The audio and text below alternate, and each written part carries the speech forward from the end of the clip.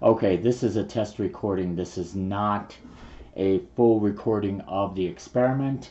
I have two webcams up, this one, and I can also probably fire up the other one. Let's see if I can do that. Switching to the other camera, and let's see if it'll do it. Hello. No? Maybe?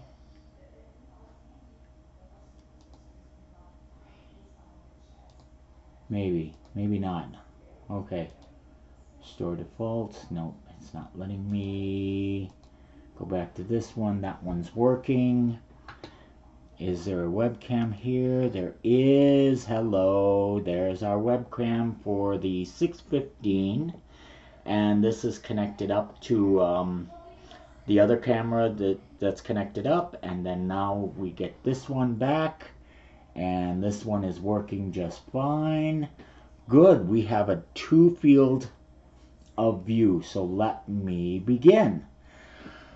This is a little experiment called Ohm's law, and the objective is not only to test out the behavior of resistance. We're going to apply Ohm's law to determine resistance, and then we're going to determine the functional resistance, the functional dependence of resistance in terms of length and area. The equipment we're going to use, let me show you my other webcam for just a second. This, let me just flip the cam up, is my DC power supply. It is a non-brand DC power supply, goes from 0 to 30 volts. Pretty nice little power supply. Has worked very, very well for years, so we're going to use that for our experiment.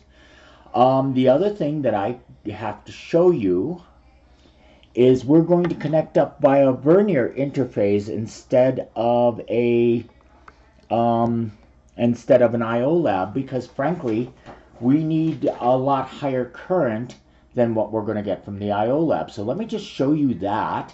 This is my LabQuest Mini, and I'm going to use both a voltage and a current sensor to sense the current and the voltage that's going through this resistor. Now, you can look up the color codes on the internet, and let me just flip my camera one more second so you can get a good view of that. And of course, you can stop the recording at any time. That's the beauty of we doing labs on tape. But here is the resistor that we're going to use. It's kind of a big one. It's like a 30-watt resistor. So it should take quite a bit of abuse. Now, the first thing we're going to do, and I don't have the ability to do this at this point, is to draw a circuit diagram. So the circuit diagram is going to look, let me just connect things up first, and then we'll do the circuit diagram. So I have here, see if I can find those, there they are.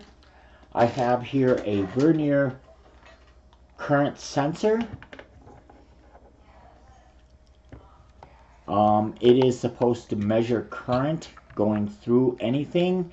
Now, the interesting side of using a current sensor is you have to go through the current sensor. So in other words, what I'm going to have to do is I'm going to have to connect the first part of this sensor. Let me just do this. So I'm going to take a short red wire, connect it to my power supply here. There's my DC power supply. And I'm going to connect the other side to my current sensor. So there we are. And now I'm going to take the other side of this. So the other side of this current sensor is going to have some connector to it. And I'll just use a common garden variety alligator clip that you can get from the science stores for a lot of money. I'll hook this up to a where is my thing? I will hook it up to a cable going from red. So that's going from the black of my current sensor into my power supply.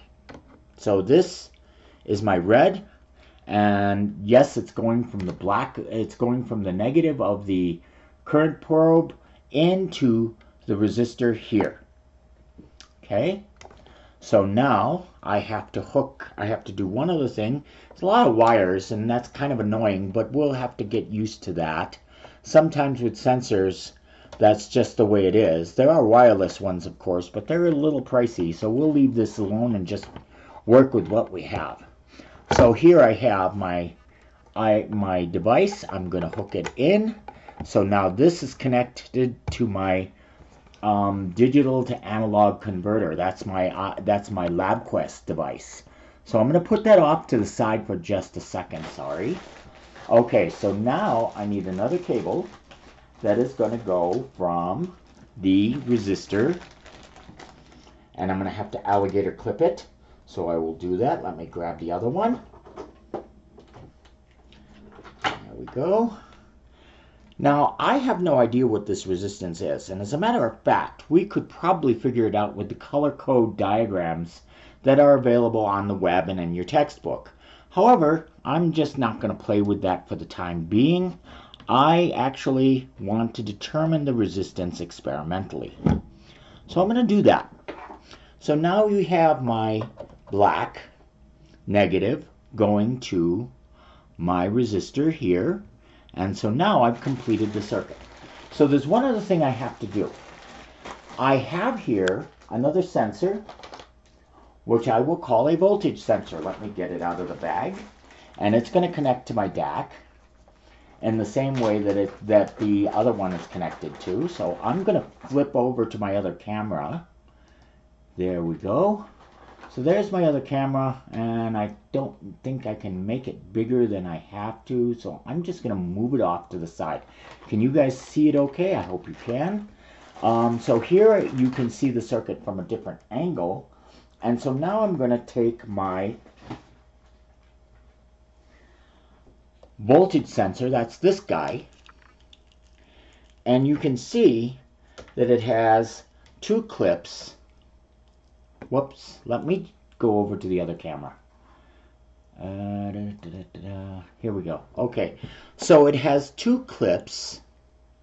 I don't know if you can see that. These are two clips, and what we're going to do is we want to go across the resistor. So I'm going to connect one part, the red, to the red here.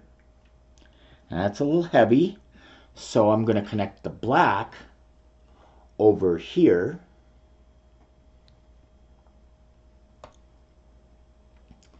And so now we have a connection, so I can take this into my LabQuest Mini, my little LabQuest device, and I am going to connect it into the other port, another port. So let me show you that. There's a lot of wires. I'm sorry about that, but we'll have to live with it. So I'm going to connect this also to my second port. There we go. I'm going to push this out of the way, try and clean up some of the wires so that it doesn't look like a complete disaster. There we go. And so now I have a voltage sensor and a current sensor on this little circuit. The circuit is basically a resistor, a power supply going from here into the current sensor. Then the current sensor goes into the positive side of the resistor. The negative side comes out and goes to the negative side of the power supply. Power supply is not on. You can see that. I'll just adjust my camera accordingly. So you can see that. It's a little tangled up, but that's okay. We'll live. And now what I'm going to do is I'm going to turn on the power supply. Now, caution. If you ever get to do this by hand yourself, one of the rules of dealing with power supplies, this is only 30 volts, but it can crank out a couple of amps. and a couple of amps is enough to give you a very nasty shock. So I am very cautious with that. So what I'm going to do is I'm going to turn off the voltage, make sure all the voltages are to the right, all the dials are set to 0, as you can see, and so now I'll power up my voltage, my system, and as you can see, it's 0, 0. And what I'll do is I'll push this a little. No, I'm not going to do that. Okay, so I've shown you how to hook this up. In the next video, because I'm going to do this in parts, I'm going to show you how to take the data for this. Okay, so we'll be talking in a few minutes. Thank you for watching.